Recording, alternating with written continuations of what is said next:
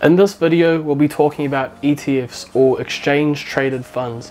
These have become very popular in recent times because they allow for passive investing.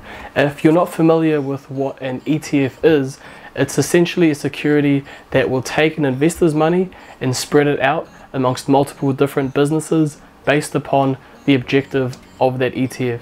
So you might have an ETF that will specifically track the S&P 500 index. So if you put the stock charts for these two securities side by side, you can see that their performance is identical.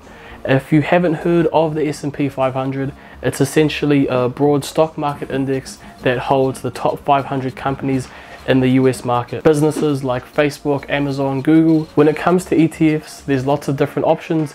There's ones that will track a specific sector in the market, like healthcare or technology. Ones that will track the overall market of a specific country, like the S&P 500 for America, NZ Top 50 for New Zealand, ASX 200 for Australia. And then ones that will track a specific commodity or currency. At the end of the day, the main goal when you buy into an ETF is passive investing.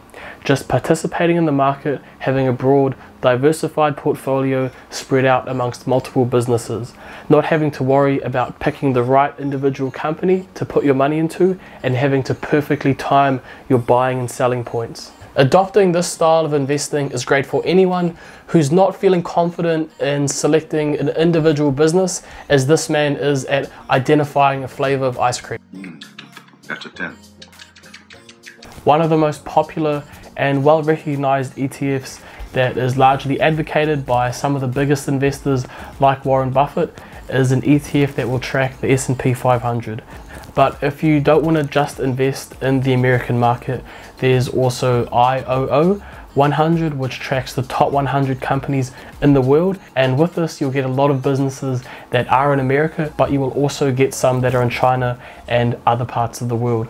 So there's not really any way that you can go wrong, but I would say it's recommended to either buy into the IOO for the top 100 companies or the S&P 500 for the top 500 American businesses. The main providers of ETFs are Vanguard and iShares. They have a substantial amount of ETF products available for investors. Essentially, to answer the question of what is the best ETF, it's one that gives you broad stock market diversification amongst strong, well-rounded companies that will have a nice consistent growth into the future. And putting your money into something like S&P 500 or the IOO 100 is a great way to make sure that you will achieve your passive investing goal. That is really what you're after with an ETF.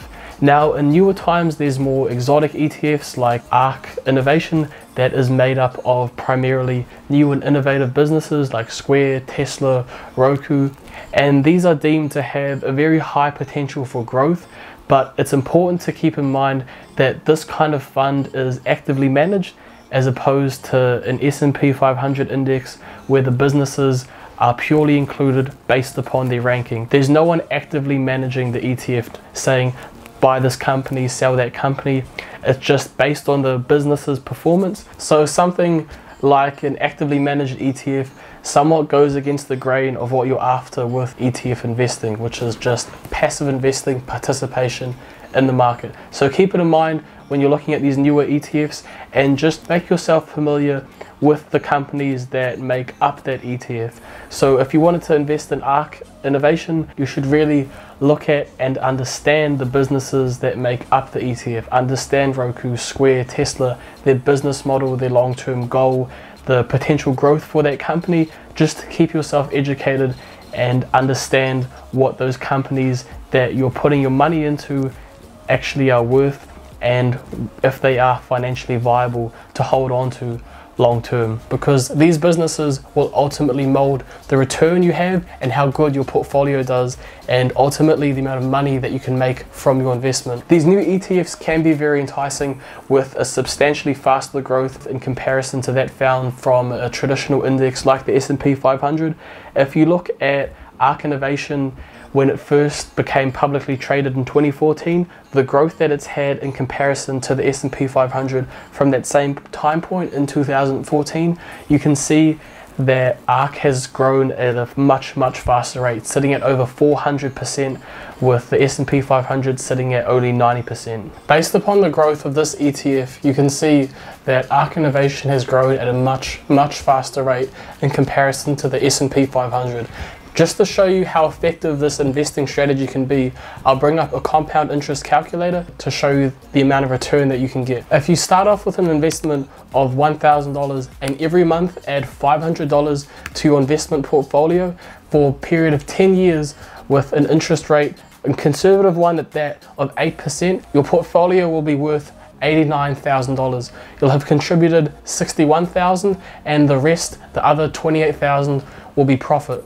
If you times this by 2 and instead of 10 years put 20 years with everything else being the same, you'll get $280,000. This is over triple the amount and only double the time. So it's a very effective strategy. If you add $200 more a month for 20 years, you will get $389,000. So you can see how much this can scale based upon how consistent and the amount that you put in. That wraps it up for the video. As always, if you learned something new, make sure to like and subscribe. Hopefully you're feeling more confident in selecting which ETF is the best for your investing goal. If you want to learn more about finance and investing, make sure to check out some of the other videos on the channel, and I'll see you guys in the next video.